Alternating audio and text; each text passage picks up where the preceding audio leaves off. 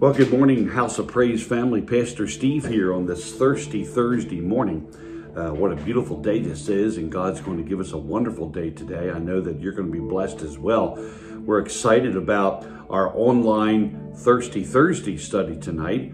We're going to get into the book of Romans. We're going to be having an incredible Bible study, starting a Bible study on the book of Romans today, and we're excited about that because God is showing us so many good things.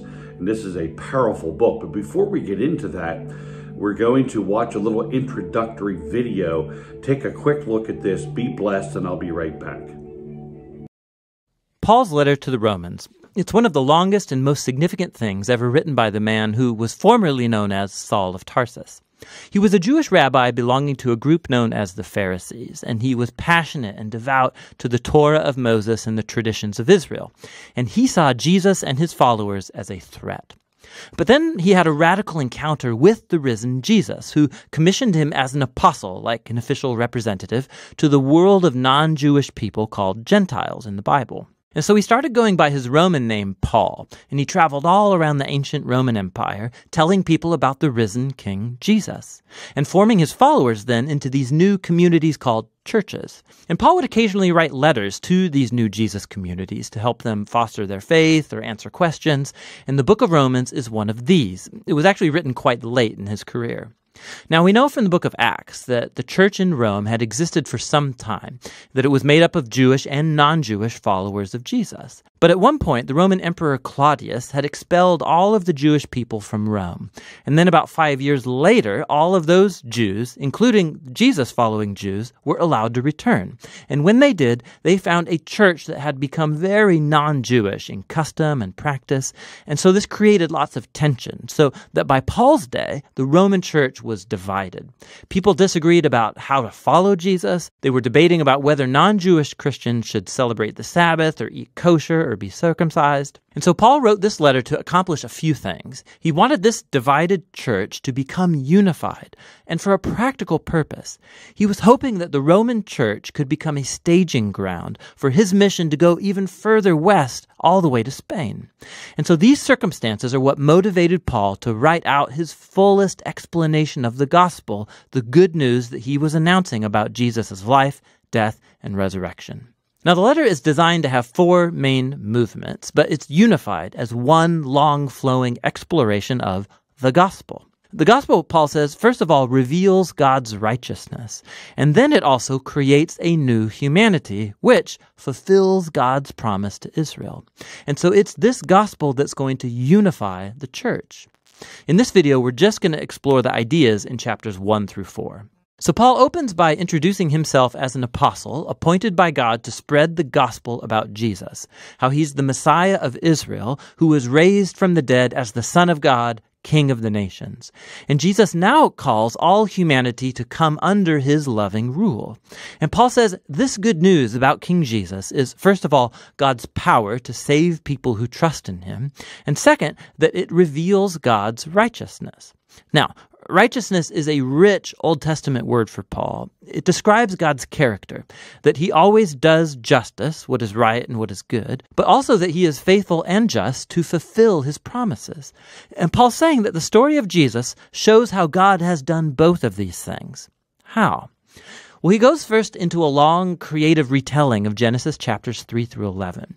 He shows how all the Gentile world, all the nations, have become trapped in the spiral of sin and selfishness. The human heart and mind are broken, Paul says. We've turned away from God to embrace idolatry, which means finding ultimate significance in created things and then giving ultimate allegiance to these things that are not God. This results in a distortion of our humanity and destructive behavior. And so what's left is a humanity that stands guilty as charged before a just and righteous God. To which the people of Israel might say, well, it's a good thing then that God chose our people out from among the nations. He saved us out of slavery in Egypt. He gave us the laws of the Torah, like the Sabbath and eating kosher and circumcision. And these all together show us how to live as God's holy people. But Paul says, not so fast. He recalls the storyline of the Torah and of the rest of the Old Testament, which shows that Israel was just as sinful and idolatrous and morally broken as the rest of humanity. Israel is actually more guilty than the Gentiles, Paul says, because they have the Torah. They should know better. And so, Paul concludes, all humanity, Gentiles, Israelites, are hopelessly trapped and guilty before God. But that is not the final word. The good news about Jesus is God's response. Instead of holding humanity guilty, Jesus came as Israel's Messiah to die on behalf of all people as a sacrifice for sins. As our representative, Jesus took into himself all of the just consequences of the pain, the sin, and the death that we have caused in the world. And he overcame it all by his resurrection from the dead. It's his new resurrection life that he makes available to others. Jesus became what we are so that we might become what he is. And all of this, Paul says, is how God justifies those who trust or have faith in Jesus. Now, justification is another rich Old Testament term for Paul, and it's related to God's righteousness. It literally means to declare righteous. Because of what Jesus did on our behalf, we are given a new status before God. Instead of finding us guilty, God declares that a person is in a right relationship with him and is forgiven. Justification results in a new family. The person who trusts in Jesus is given a place among God's covenant people. Justification also results in a new future, which begins a journey of life transformation by God's grace. And so all of these things about justification are God's gift to those who through their faith are in Christ. And so this leads Paul in chapter 4 to explore the huge implications that all of this has for who can be a part of God's covenant family. He goes back to the story of Abraham in Genesis chapter 15.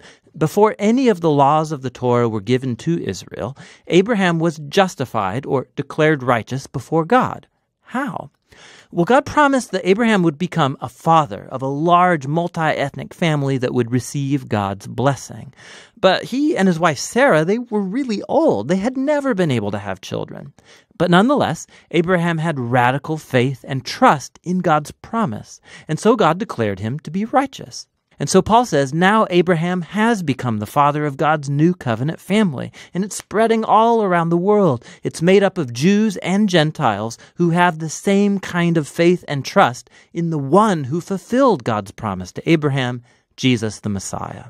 So let's pause and summarize Paul's main ideas here in chapters 1 through 4, because they're the foundation for understanding the rest of the letter. All humanity is hopelessly trapped in sin and needs to be rescued. That rescue, however, is not going to happen by people trying to obey the laws of the Torah. Rather, God's righteous character has moved him to rescue the world through Jesus' death and resurrection, so that he could create that multi-ethnic family of Abraham based on faith as his own new covenant people. And so Paul's going to go on to show how this new family is a part of something much, much bigger that calls them to a whole new way of life together. But it's all going to be rooted in these core ideas explored in chapters 1 through 4 of Paul's letter to the Romans. Wasn't that awesome? That is an incredible work of art, isn't it? And it really gives us a good idea, a good introductory feel for the book. And we'll come back with another one maybe in a week or two as well. It's a really good tool, so God bless you on that. I'd like to get right into the study now in this outline of the book of Romans, obviously known as the book of justification by faith. And this book is considered to be the most basic, the most comprehensive statement of true Christianity. The Apostle Paul uses so many good things. He actually refers back to a lot of Old Testament examples, which is really powerful. And actually, Martin Luther was so affected by the book of Romans back in the 15th century. Martin Luther described the book of Romans as the chief part of the New Testament and the very purest gospel. And it affected him and what he did, and which led to the Great Reformation, as we know, and changed the view of Christianity forever. And so thank God for Martin Luther and how God did use him at that time in that very special task. Romans is a very powerful theological writing as well. Paul's purposes in writing the book is actually threefold. Number one, it was to address a heretical view of the gospel and to establish that salvation is by faith alone. Salvation is by faith alone. And that view of the gospel was crucial, and he had revelation of that like no one else, even more so than Peter. In fact, Peter actually wrote in his epistle at one point but that the writings of Paul were like difficult to understand. They were incredible. They actually had more light and understanding on this issue than the other apostles. Number two, he was asserting his apostolic authority as well. And he does have a lot to say about that in this book. And then number three, resolving doctrinal differences between the Jew and the Gentile. And that was a huge issue because the church obviously was a messianic church, and it was a church made up of Jews. And then Paul had this incredible assignment from God to go out and to preach to the Gentiles and to go to areas where Christ was never named. So the Apostle Paul was called to be an apostle to the Gentiles and defines the gospel as the power of God for salvation and the revealer of righteousness of God. And he wanted to address the things that were going on in the church that were not right. And of course, that had to be addressed. Both Jew and Greek are justified by faith. Doesn't matter, okay? And we'll get into that more as we get into this book. They are declared righteous, and the believer is sanctified through identification with Christ, with Jesus Christ. Israel is sovereignly set aside for a time to allow Gentiles to be saved. And that's amazing because, Christ came to his own, but his own received him not. That's what it says in Scripture. The Apostle Paul approached the Jews first as well. And at some point where he was so rejected, he said, I turn to the Gentiles. Gentiles meaning non-Jews of all sorts. In this particular culture, it was a Greek world. God had a plan for Paul that was most incredible. He was not aware of it when he first had his first encounter. He had an encounter with God when he was actually on his way to the city of Damascus, and he had authority to persecute more Christians. And he was a persecutor of Christians in the early church. Not a nice person. Not a good person at all, even though he had all this religious background. He was highly educated, no doubt was wealthy, well-known, well-respected in the Pharisee community.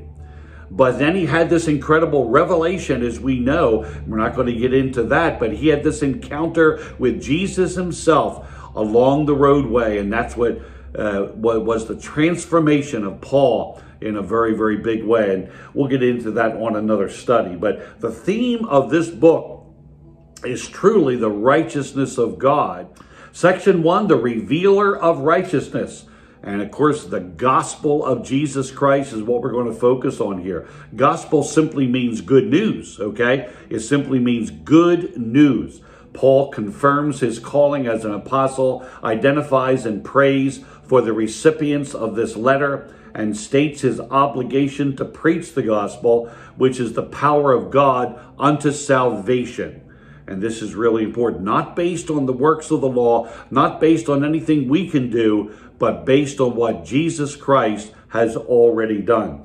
And of course, he identifies the theme of this book. And we're going to actually start in Romans, the first chapter, and the first 17 verses is really where we're going to focus now here on this Bible study. So I hope you have your Bibles open. I hope you have a notepad and pen so that we can go through this together and be really blessed on this online Thirsty Thursday.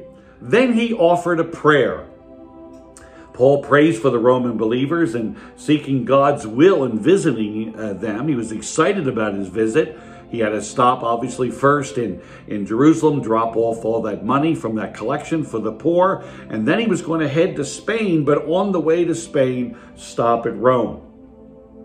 Now, in Romans 1, 8-12, we're going to go there next. Okay, Paul expresses his thankfulness to God and for the reputation of the Romans' faith.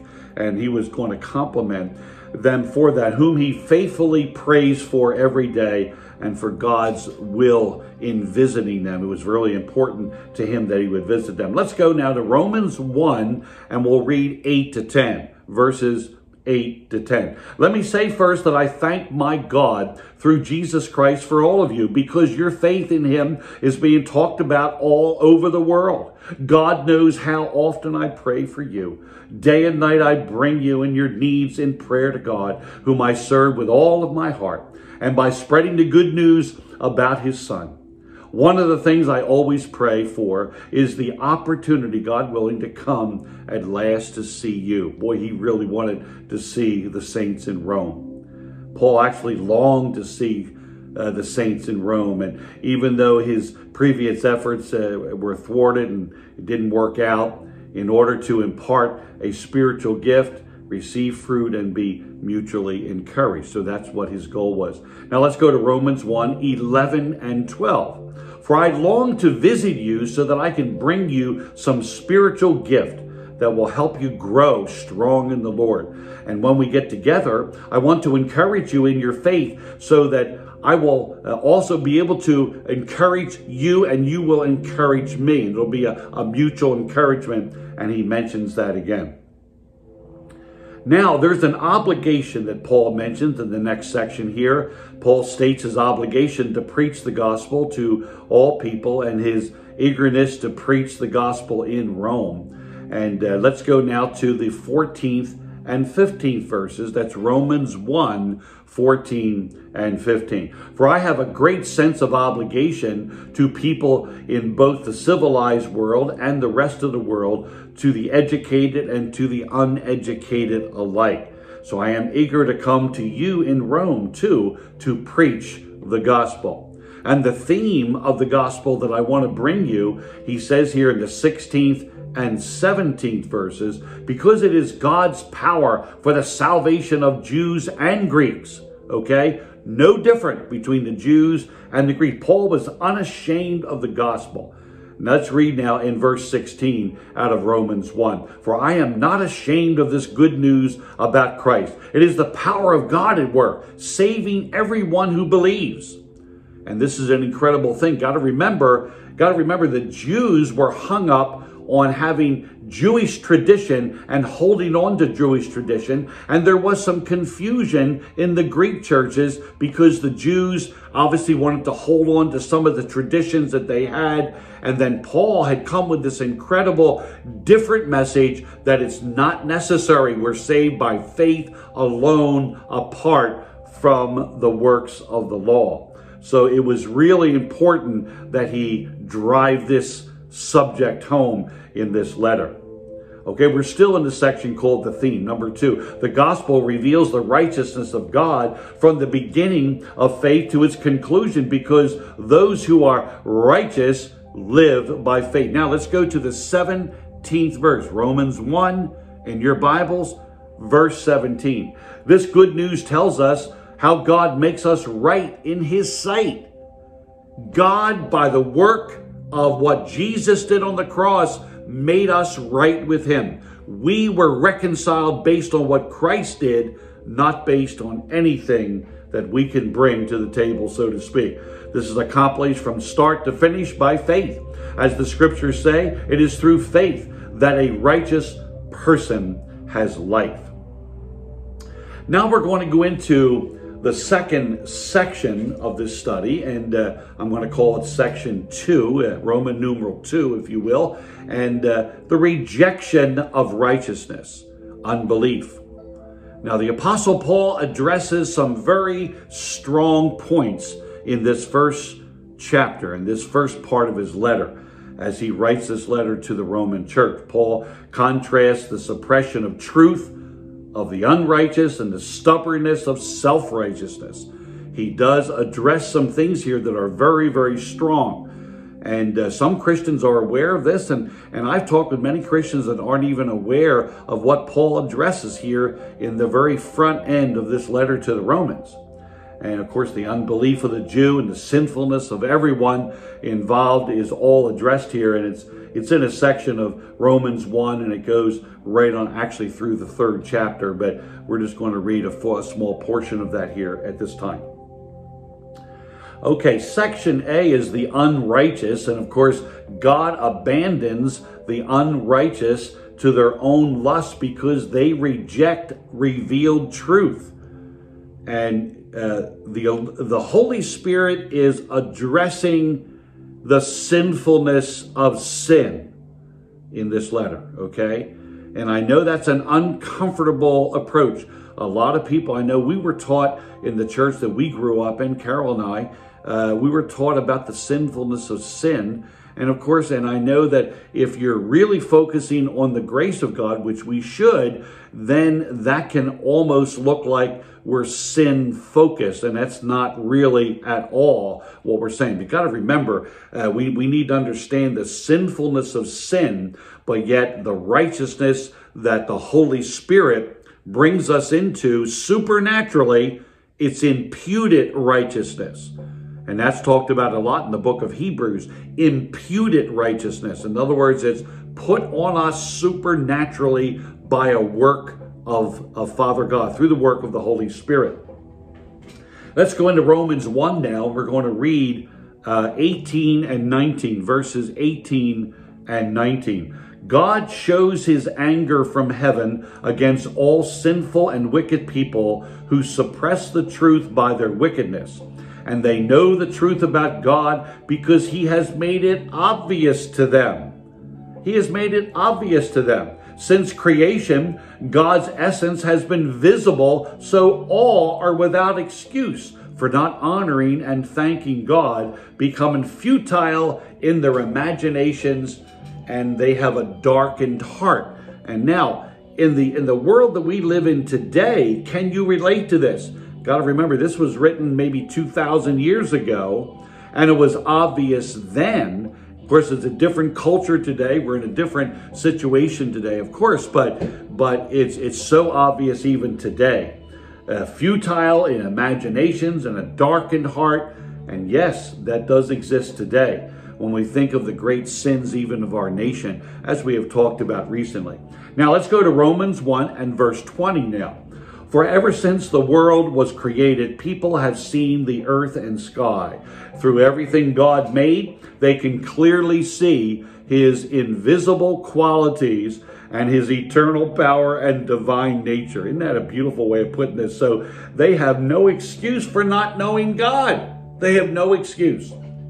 Claiming to be wise, they became fools, it says here. And we're going to go down now to Romans 1, 21 to 23. Just keep following me now. We're at 21 and 23. Yes, they knew God, but they wouldn't worship him as God or even give him thanks. And they began to think up foolish ideas of what God was like. As a result, their minds became dark and confused. And boy, I'll tell you, that's something we can even relate to today, even more so.